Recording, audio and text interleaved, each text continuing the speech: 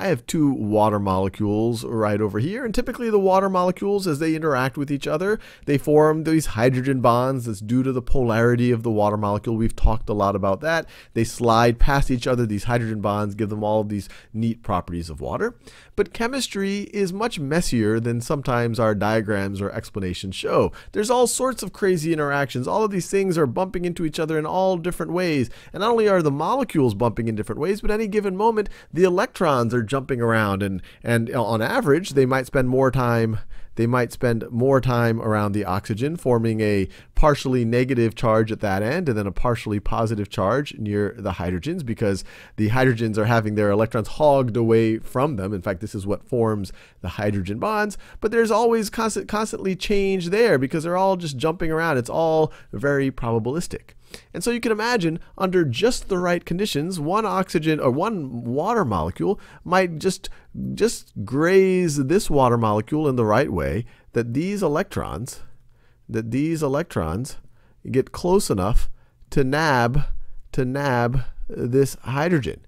But it doesn't nab the entire hydrogen. It doesn't nab the nucleus and the electron. And a typical hydrogen atom, actually let me draw it. A typical hydrogen atom is just a proton in the nucleus. Actually, the most typical isotope of hydrogen has no neutron. So it's just a proton in the nucleus and an electron orbiting around it. So this right over here is positive. Actually, maybe I'll just draw it that way. You have a positive proton, and then you have a negative electron.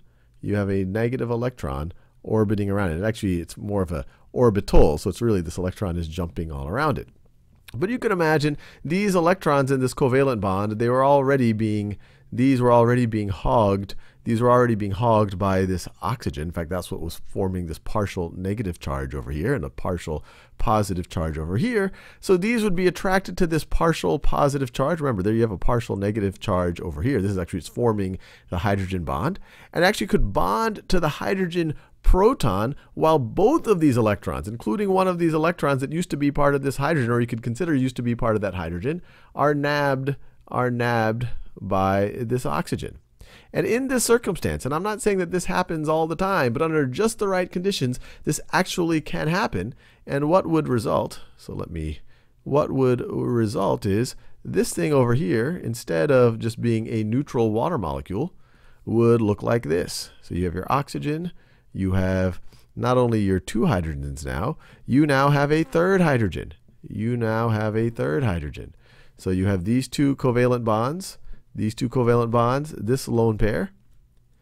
And now this lone pair, which I have circled in blue, is now being shared with this hydrogen proton. This electron right over here of the hydrogen got nabbed by this oxygen. So now you formed another covalent bond. And now this character over here, he's lost the hydrogen proton, but he's kept all of the electrons. So this character over here is going to look like this. You're going to have your oxygen is still, and now it's going to only be bonded to one hydrogen. Has these two original lone pairs. Right over here, and then took both of the electrons from this covalent bond. And so it has another lone pair. So this molecule gained just a proton without getting any electrons. So if you do that, you're now going to have a net positive charge for this one over here.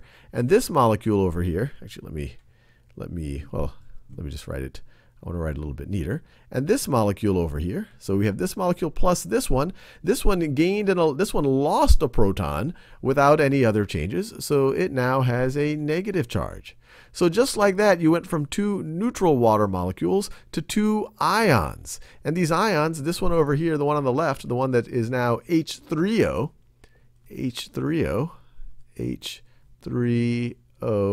and it now has a positive charge. Actually, I put that O in a different color. H3O. It's a positive charge. This is called the hydronium ion. Hydronium. And this one over here, that is OH minus. So it's OH. Let me get the colors right. OH minus.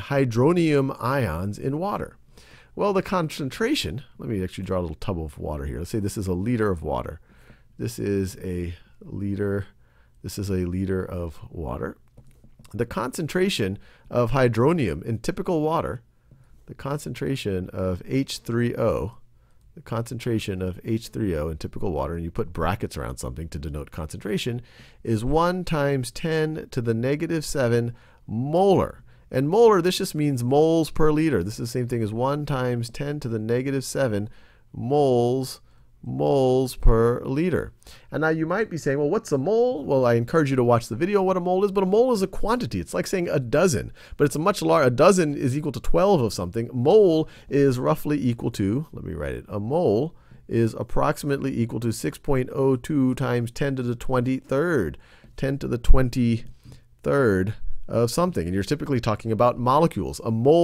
A mole of a substance means approximately 6.022, it actually keeps going, times 10 to the 23rd molecules of that thing.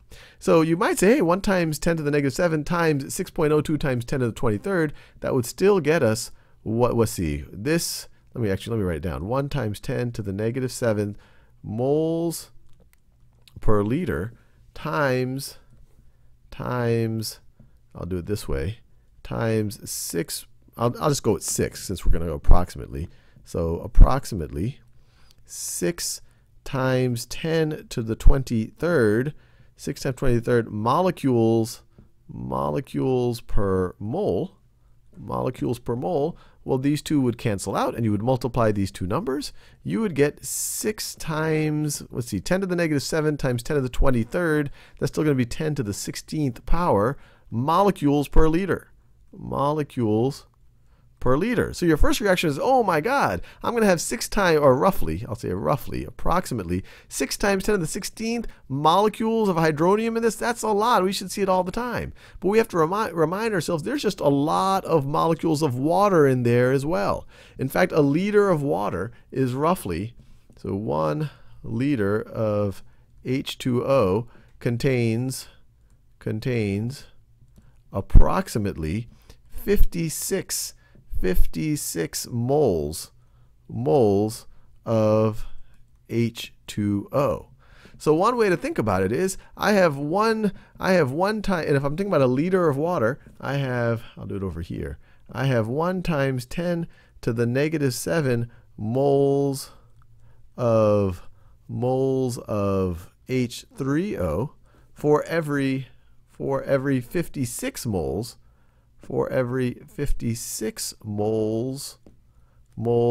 of H2O. So if you look at this ratio, then you start to appreciate the ratio of 1 times 10 to the negative 7 to 56. Let me do it down here. So this is the same thing as 1 times 10 to the negative 7 to 56 is the same thing as, let's just multiply both sides times 10 to the or the numerator and the denominator times 10 to the 7th. So if we do that, this is the same thing as the ratio of hydronium to regular water to H2O is going to be 1 to, see if I multiply 56 times 10 to the 7th, I'm going to have 5, let me get right in that same color. I'm going to have 5, 6, and then I'm going to throw 7 zeros at the end of it. Let me do that. 1, 2, 3, 4, 5, 6, 7. So the ratio of hydronium to regular H2O is 1 for every 560 million. So even though you might say, oh wow, look, we have a huge number of molecules of hydronium in this liter of water, for every one of them, you actually have roughly 560 million molecules of H2O. So that should give you an appreciation for the fact that this isn't that typical. In fact, you're going to see this much more often than you see this over here. In fact, if you wanted to make these arrows kind of show which direction the equilibrium sits in, it's actually much further. It's actually much further to the left, so we could make this arrow much bigger. But it also gives you an appreciation for just how many molecules you have sitting in a liter of water.